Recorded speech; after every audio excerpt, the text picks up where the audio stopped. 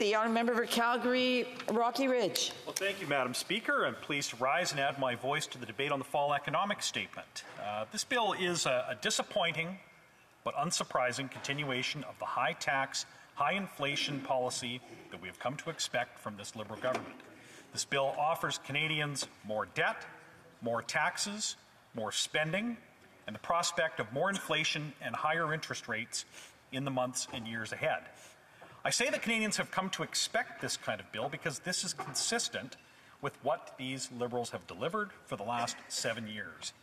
Back in 2015, these Liberals promised 3 years of what they called modest deficits that would be incurred entirely for the purpose of a transformational infrastructure construction program that would lead to the budget balancing itself by 2019. Well, Madam Speaker, it was obvious right from the start that this solemn election promise was a lie told to the Canadian voters. They immediately started piling on new spending without any fiscal restraint and drove Canada straight into deficit, and they have never talked about a balanced budget since. It was as if no Liberal MP had ever heard the promise that they made to millions of Canadians on doorsteps, that if Liberals were elected, they would get short, modest deficits offset by gleaming new productivity-improving infrastructure, but instead we have structural deficits and industries struggling under the weight of ever-increasing regulation. I remind members of this House and Canadians watching or reading this because this government's track record is how its credibility should be measured. So after ignoring its promise by pretending that they never made it, Bill Morneau assured Canadians that what really mattered was not deficits, but that the debt to GDP ratio would constantly shrink. Then when his own department's projections looked like this so-called fiscal anchor was in jeopardy, he suddenly said, no, what really matters was Canada's AAA credit rating. Then when one agency downgraded Canada's credit rating, and when Canada was paralyzed by rail blockades, when Canada's lack of pipeline capacity was helping drive Canadian energy prices below zero, when the economy was teetering on the brink of recession, and when this government was about to table a massive deficit budget, COVID struck. Madam Speaker, it's critical for Canadians to remember this important point. This government squandered 4 years of a booming world economy by creating new taxes and regulations that decimated Canadian industries and racked up $100 billion in new debt before the pandemic. All of this happened before the pandemic, Madam Speaker. Conservatives warned this government throughout the first 4 years that it was grossly irresponsible to run large deficits and fail to build promised infrastructure while times were relatively good. Conservatives repeatedly warned the government that they were leaving Canadians vulnerable by leaving the cupboard bare during good times.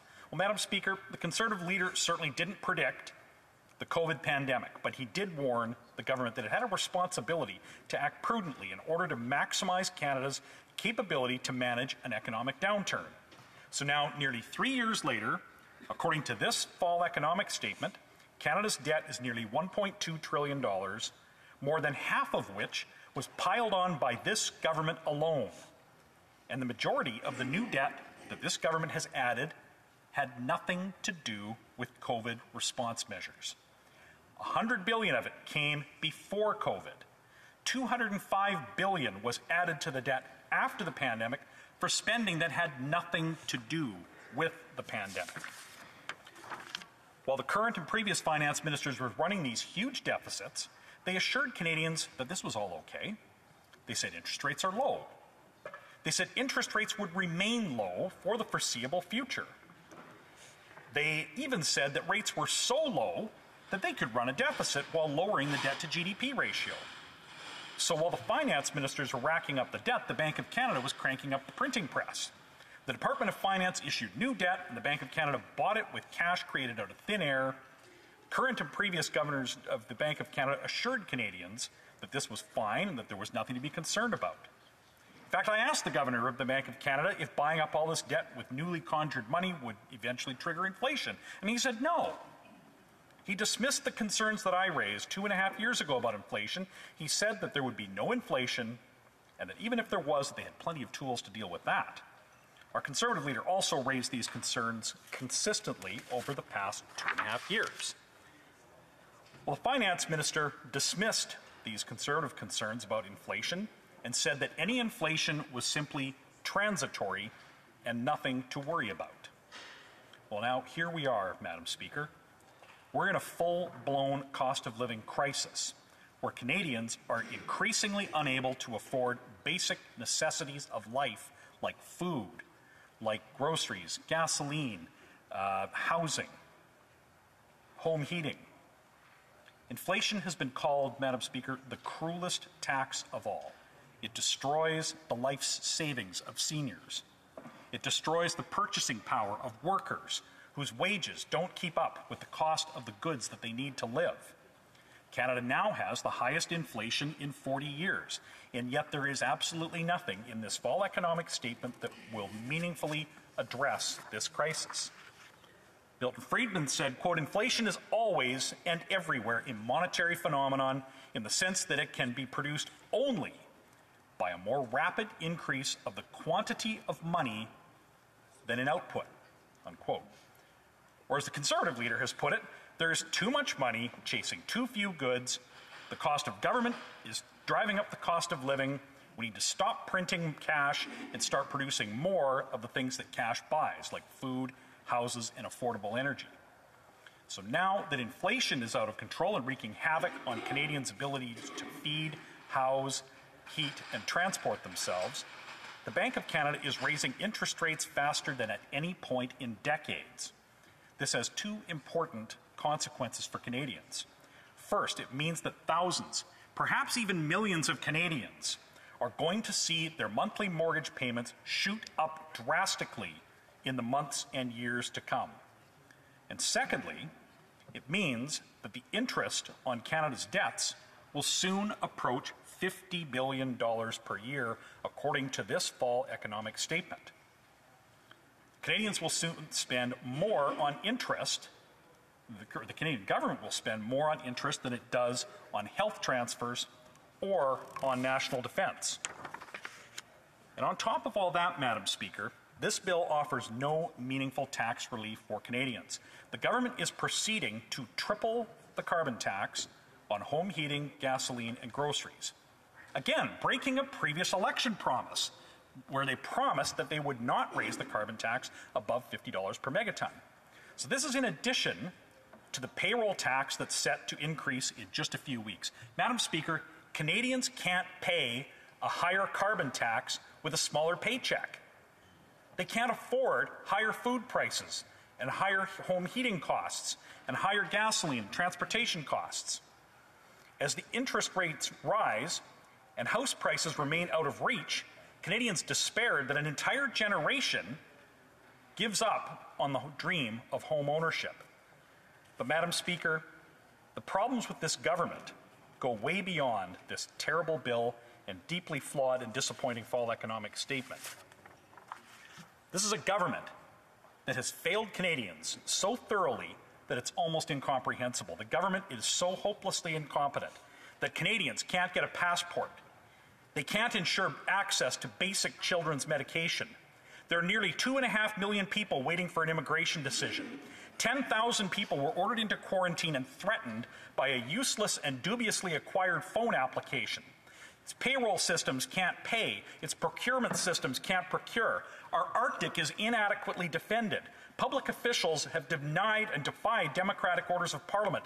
Emergency powers have been declared under false pretense. Cabinet ministers interfere with police investigations.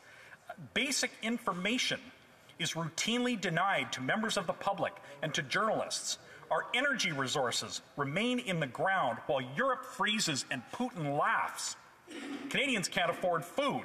They can't heat their homes. And the finance minister continues to recklessly jeopardize Canada's future with reckless spending and punishing taxes while mocking desperate, suffering Canadians by having them believe that she shares their hardships and can relate to them because she canceled her Disney Plus subscription. I have no confidence in this government. I oppose this bill, and I oppose this government. It's time for a Conservative government and hope for Canadians. The honourable member St. John Rossi. Thank you, Madam Speaker, and thank you to the member and my friend opposite for his impassioned speech. And, I have to admit, Madam Speaker, for a while there I was feeling kind of bad, but then I remembered The party opposite lives in this alternative reality that they are the fiscal managers, the fiscal stewards of this country. And let me remind Canadians, Madam Speaker, this was a party that ran 9 straight deficits. They drove the Canadian economy into the ground. They tried to balance the budget in their 10th year by throwing in a sale of GE stocks and the rainy day EI fund and whatever to try to balance it. But the economy was a mess, Madam Speaker. And when challenged on that, they said, oh, we had hard times. They forget that we've just been through a worldwide pandemic. So my question to the member opposite, would he not agree that he doesn't have a leg to stand on with respect to fiscal stewardship? Thank you. Our member Calgary Rocky Ridge. Well, it pains me to so thoroughly disagree with my friend from St. John Rothsey's, and I thank him for putting on a tie and participating in the debate today, but he's completely wrong. The financial crisis that existed when the Conservatives were in office was then the greatest financial crash since the Great Depression. Canada came out of that firing on all cylinders, the strongest economy in the G7. They didn't resort to quantitative easing and printing funny money like so many other countries did and like this government is now. So we will take no lessons from this government on financial management. Questions and comments? The Honourable Member for St. Cyr St. Pagod. Thank you, Madam Speaker. I'd like us to give a shout out to the member. He only said triple once instead of 3 times, so that's good for all of our mental health. So I'd like to thank him very, very warmly. And so yes, I said it 3 times as well. Now, on to the question. Very simple questions, actually. So it should just be a yes or a no answer. I think our colleagues are just as irritated as us when we don't get responses from the government. So first question, what do we do with the governor of the central bank? Second question, what do we do with cryptocurrency? The honourable member for Calgary Rocky Ridge. Well, I'm sorry that I didn't catch maybe a third question there or get all of that and this talk about tripling the carbon tax. But with respect to the Governor General, I mean, I would hope that all Canadians would expect the Governor of the Bank of Canada to return to their core mandate of limiting inflation to 2% and not devalue Canadian currency. And we are very frustrated. I share his frustrations with the lack of responses and answers that we don't get from this government. Questions and comments? The honourable for Port Moody Coquitlam. Thank you, Madam Speaker. And, I'm thinking again about the resource extraction in our country and the lack of value add to some of that extraction that happens. So my question to the member is that do they support that there needs to be protections around Indigenous communities, of course, Indigenous women and girls, as we look at expansion of resource extraction in Canada? The honourable member for Calgary Rocky Ridge. I think that resource extraction offers some of the best opportunities for remote Indigenous communities to improve, to have access to jobs and the core services that the revenue from these projects produce. And I think we've heard that earlier in the leader's speech. I think that it's very important for Indigenous communities and indeed all northern and remote communities that resource extraction can happen in Canada. Canada has a role to play in the world. Right now, Europe risks freezing this winter and fueling Putin's war for our inability to get energy resources to Europe where they're needed. It's a shame, and this government has tremendous responsibility for this failure of global energy security.